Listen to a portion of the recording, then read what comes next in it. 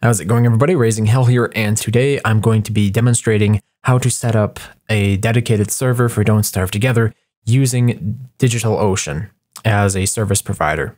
So as you can see right here, I've been using DigitalOcean to host my dedicated server for Don't Starve Together for the past 6 months. I created this instance on February 13th of 2018, and it served me quite well so far. If we look at the actual stats of the virtual private server, I'm using 2 virtual CPUs, 2 gigabytes of RAM, and a 60 gigabyte disk. And this costs me $15 per month. And this is the main reason why I'm choosing DigitalOcean over some of its competitors. It's the best deal around at the moment that I've found. Now, setting up these dedicated servers can be a little bit complicated, especially for anybody who isn't comfortable using a command line. I'm going to be stepping you through how I do it. So to get started with, in this guide, I'm going to be making a couple of assumptions here. Number 1, you're going to need to have an account with DigitalOcean. And number 2, you're going to be using Windows, and you can download and install an application called Putty. So this is what Putty looks like. And this is what we're going to use to control the dedicated server that we set up. So just keep that in mind. Okay, the first thing that we need to do is go back over to DigitalOcean, and we need to create our own droplet. That's what these little virtual instances are called. So go to create, click droplets, and we're going to create a small one this time. You can see there are quite a few different options here. The one that I use for my main server is going to be the 2 gigabyte one right here.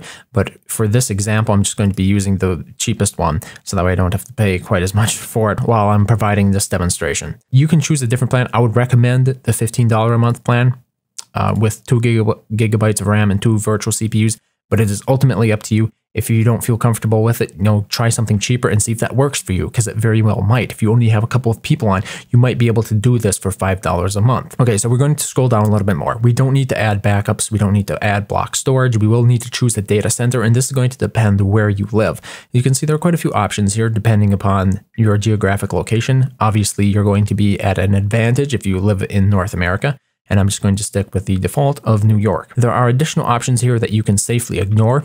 One of the things that people can get a little bit intimidated by is adding SSH keys. You can safely ignore this and use a password instead. We'll want to get started with just 1 droplet. You could create more, but we don't need to. And then we need to give it a host name. The default is fine, but in this case, we're going to use a custom name. So DST test 1 is going to be how we keep track of it. And then I have a special project here created called DST Dedi servers, which is where we're going to be. It's like a folder to put all of your droplets, which are these virtual servers. It's like a folder you can put all of them in. So we're going to click create, and now it's going to work on setting that up. So we're using the Ubuntu operating system here. And another thing that I probably should mention here is that this guide was created for the way the game currently exists in 2018.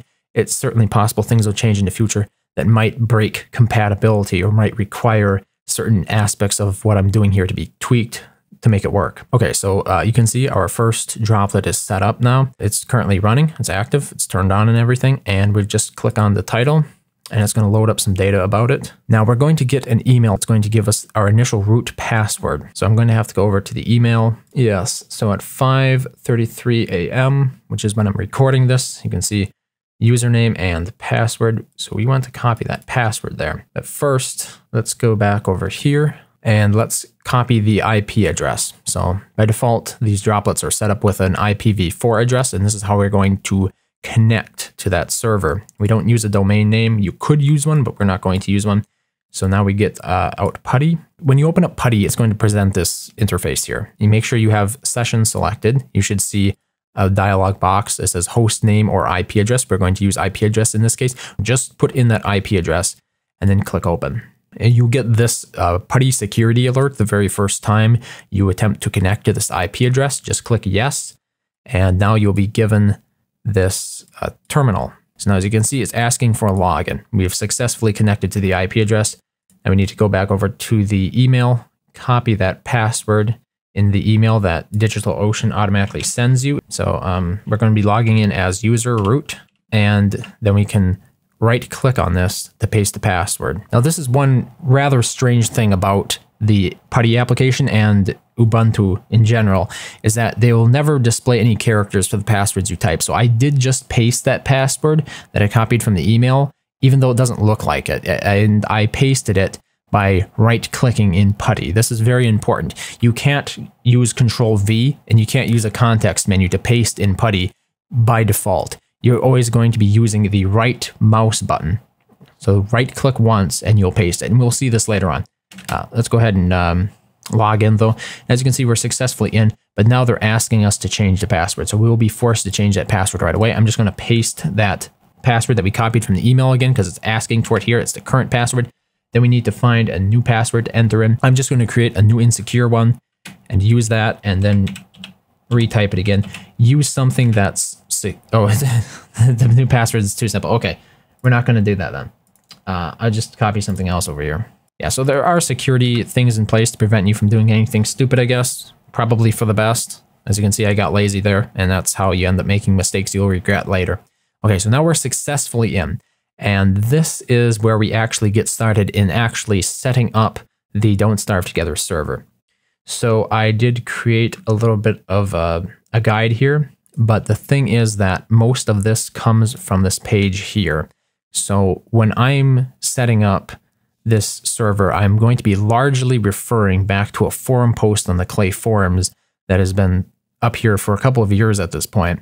And it's called the Dedicated Server Quick Setup Guide for Linux. Remember, we're using Ubuntu here. We're using a Linux operating system. We're not installing this on Windows. This guide will not apply for trying to install Steam CMD on your Windows computer, right? It applies specifically to Linux operating systems. Even though I'm imagining you're going to be connecting to it from a Windows operating system like I'm doing here and connecting using PuTTY. So there will be a link to this forum post that I'm following here. And by and large, it gives you everything you need, but there are some things to keep in mind. Number one, you can't use the root user to set up a Don't Starve Together dedicated server. You're going to need to create a separate normal user account because the root user does not have the correct home folders and whatnot. It just completely does not work. Another thing that we need to do is add an architecture. So I'm just going to go through the commands one at a time, and you'll see what I enter in, and then you can follow along. So the first thing that I need to do here, and I'm going to copy it off of my other document that I have set up for this, is I need to add the i386 architecture. If I don't add this, what is recommended here in the forum post will not be possible for me to do with the operating system that DigitalOcean provided me with here. So as you can see, I right-click that, it adds it in there at the very bottom of the terminal. Press enter. Okay, it's added it. We don't get much feedback. Now this is also very important. We're going to upgrade. We're going to update and upgrade the apt-get and the distribution. I don't know a lot about the technicalities of this, but it is important to make sure that everything is kind of on the same page.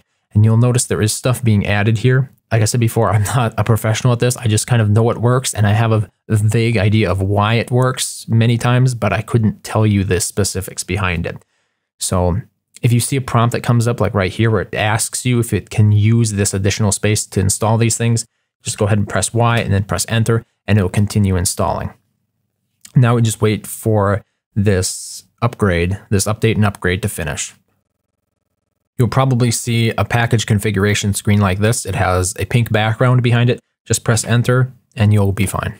You don't need to select anything special in there, just press enter. Okay, the upgrade has finished. Now we're going to start copying information from the forum post. So the first thing that we're going to be copying here, since we're using a 64-bit version of this operating system, is this line right up here, sudo apt-get install, and then it has various libraries and stuff. So we're going to paste that down there, right click again to paste after we copy it. I'm copying it off of my own notepad. You can see here on the left side. It's the same though as what's on the forum. It's just easier for me to copy from a notepad. However you do it, it should work.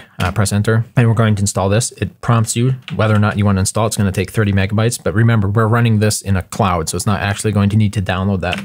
Press Y, press enter, and it will continue installing. Wait until this has finished installing, and then we'll move on to the next part. We're getting close to the end here, believe it or not. Okay, that's finished installing. Now we're going to add a new user. This is not included in the forum post, so I will be linking a version of this post here, probably on Pastebin, that you can follow along with what I'm doing here.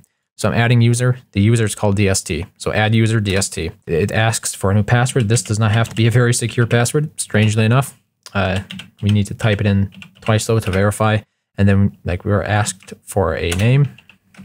If you don't want to fill in any of these fields, you can just keep pressing enter until you get to the bottom, press Y. The information is correct. And now we have a new user added, and this is the user that we're going to be using to run the DST dedicated server as opposed to the root. Right now I'm in the root user. You can see it says root at DST test 1. We're going to be switching over to DST user pretty soon. But first, we're going to be modding the privileges of this user. So here's another command, user mod. I just found this command looking around online. I'm not exactly sure what it does, but it kind of fixes the problems that I had when it came to assigning the new user to a group. There's probably a better way to do this, but so far it seems to work. Okay, now we're going to switch over to the new user that I created, the DST user. So we do SU and then DST. And you'll notice now it says DST at DST test 1. It used to be root at DST test 1. Now we're DST at DST test 1. So that means that we've successfully switched users here. Next, we're going to start working again on the forum post that I'm referencing here. So this part requires us to make a directory for Steam CMD.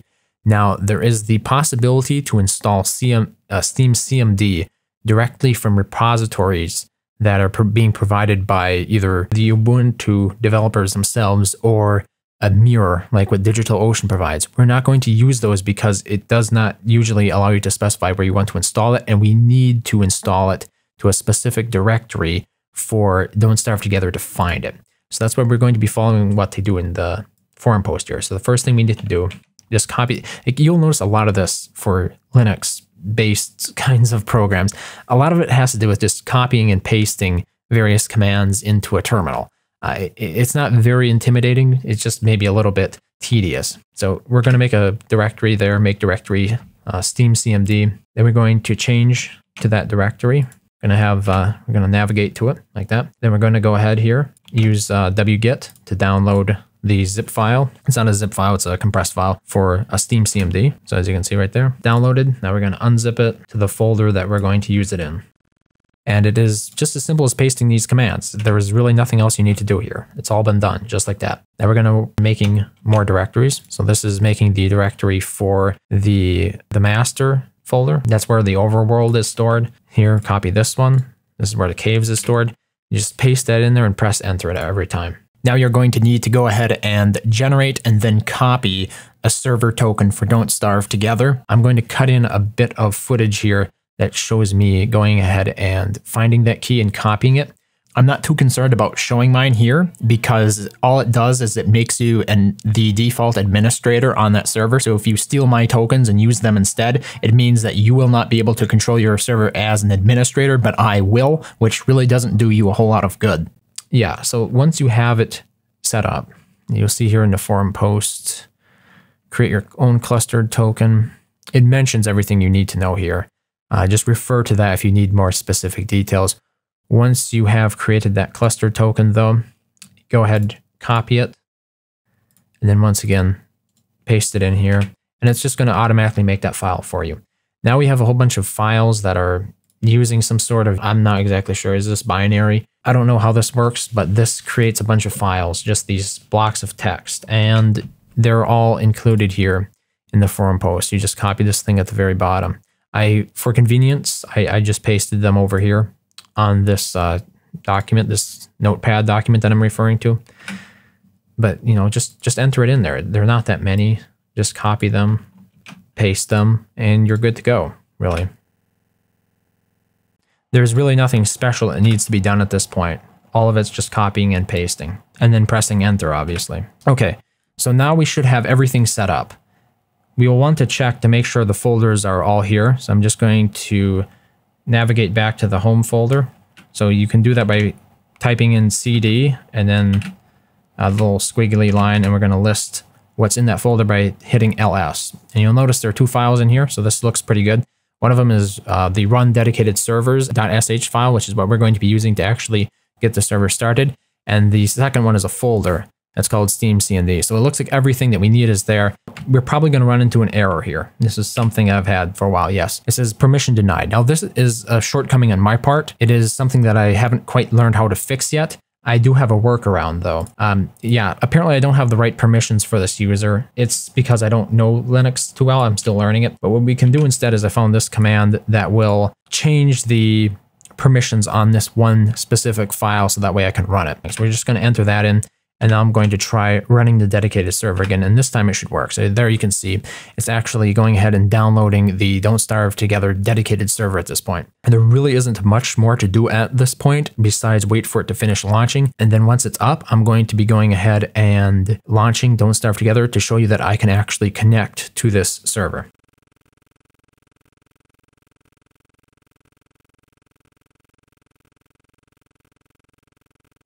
Okay. Now, if you look at the very bottom of this terminal that I opened, it says shard. Both of them are ready, and it says sim paused. So this is where it stops, and now I can go ahead and launch Don't Starve Together. So I'm going to try to keep this window in front of us most of the time. What we want to look for here is super server, because that is what your server will be called by default. So right here it is. This is the one I just set up. Okay, I'm going to try connecting to it. So now we can go over here and look at this terminal again. This is the one that we set everything up on. And you'll notice that it mentions that I joined it. It says user join announcement RazingHel. So we know we connected to the right super server. This wasn't just some other default super server that some other people decided to set up. So let's just go ahead and jump in here. I'm going to show you that it works. So this is working on one virtual CPU and I think 1 GB of RAM, $5 plan. And you can see everything works pretty much as expected. I have like a 69 ping, but that's because I have a wireless connection, so you'll probably have better. And it works, you know, what can you say? That's all you need to know to get the server up and going to begin with. I'll be making another video on setting up Don't Starve Together dedicated servers with DigitalOcean. That second video is going to be focusing on configuring the server to suit your needs. So in other words, giving it a custom name, installing mods on it. All these things take additional time, but it is most certainly doable. But this was sort of a crash course into how you can go ahead and set it up on a dedicated server using DigitalOcean. And it's assumed that you're going to be connecting to it from a Windows machine. Now that we've left the game, we probably want to shut this all down. And you can do that by hitting Control-C on your keyboard with the focus being on the PuTTY console right here. And you'll notice it says it's shut down and everything. Make sure you save the world if it hasn't saved recently before shutting it down, because it will not save before shutting it down when you press Control-C on your keyboard. So I hope that made sense, or at least was easy enough to follow along with. I'll be including relevant links in the description below this video to the PuTTY application, to DigitalOcean, and to the forum post that I used for the majority of this video. I'll also probably be including a paste bin link in which I'll store the entire contents of this one file, which I kind of compiled together, that adds the additional ingredients, I guess you could say, the additional commands needed to actually make the forum post work correctly with DigitalOcean. But yeah, everything should be down there. And if you still can't figure out how to get it installed, just contact me and I'm sure we can work out a price that's agreeable. I'm hoping that this video right here was sufficient in stepping you through the process that can get you up and going. Thank you very much for watching, and I hope to see you next time.